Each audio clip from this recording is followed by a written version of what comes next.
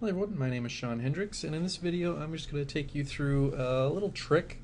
It's not a particularly unusual or awesome thing in and of itself, but I really wanted to show off a technique inside of 3ds Max that a lot of people don't know exists or have forgotten about. And here we're going to build this thing that you're seeing on my screen now. It's kind of a motion graphic-y kind of experience with some simple primitives. And it all interacts real time in the viewport, and I can easily animate it. And to do this, we're going to use a helper object called expose transform. A lot of people have completely forgotten about the existence of this particular thing, so I wanted to make sure that I brought it back up to the surface and let people know that they should really play with it. There's a lot of different things you can do. So I'm just going to delete everything here and start again.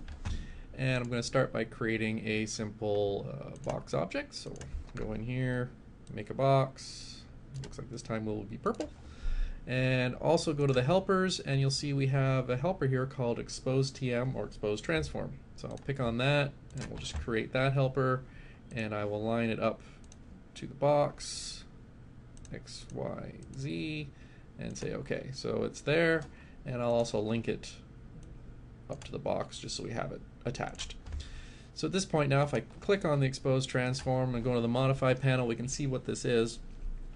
And all this really was a helper that was built specifically to expose information about the transform of an object.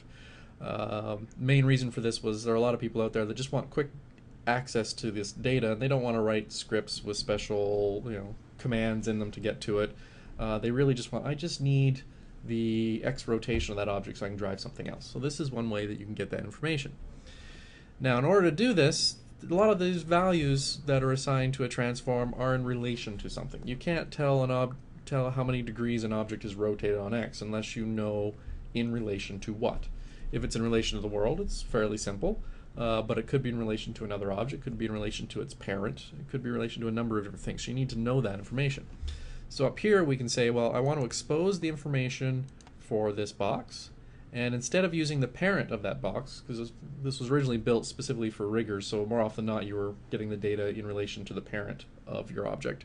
But in this case we'll turn parent off, say I want it in relation to, say, this dummy object right here.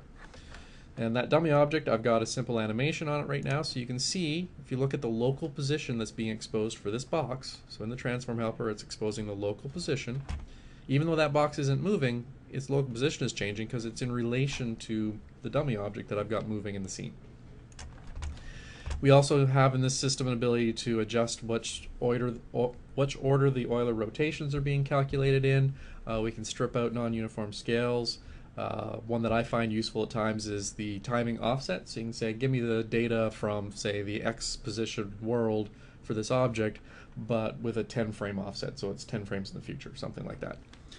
So we got all of those things, but there's also a number of things like distance to reference. You also have bounding box sizes, things like that. In this case, I want the distance to the reference. So what I'm going to do is we're going to grab onto this box, and I'm going to go to animation, and we're going to pick wire parameters, and I'm going to go into the box's settings and say I want to wire the height to that exposed transform, and I'm going to wire it to, and here you can see all the different channels that are in the exposed transform dialog. I'm going to wire it to the distance, and so it's the exposed transform driving the box, so we'll click the arrow in that direction and I'll hit connect. So we very simply have an expression here that says the box height is equal to the distance. So now, and I'll just move this a little out of the way so you can see now as that dummy object moves, it controls the box. And of course, if I go in here and just grab the dummy object, it does it in real time. What's nice as well is, of course, I can add any kind of math to this I want. We'll just do a simple divide by 2 just so the box doesn't go quite so high. And once you've got that, you can close that window down, select the whole thing, and we're going to make 10, and we're making objects as a copy, and we'll just instance the controllers and say OK. And at this point now, again, if I grab onto this box, now I've suddenly got what could be very much an audio peaking meter or something like that. And if I select them all again one more time, and just move it out a little bit this way and do another 10, we've now got the entire set and again I can grab onto that dummy object, and you can see it immediately starts updating what I'm doing. So very powerful tool that a lot of people just forgot is in the system. So if you look at what I'm doing now, think of this, if you think of a lot of kind of build-up animation, architectural animations, you'll have things like flipping tiles in local areas and stuff like that. Well, this could easily be set to drive rotations. So you could actually, as this gets close to something, rotates an object, and you could have hundreds of them. They all rotate, so you see it flipping around. Things like that can be pretty easily done with this system. So it's just a handy tool to look at. Thought I'd share it with everyone, and look forward to hearing any experiments any you come up with for it.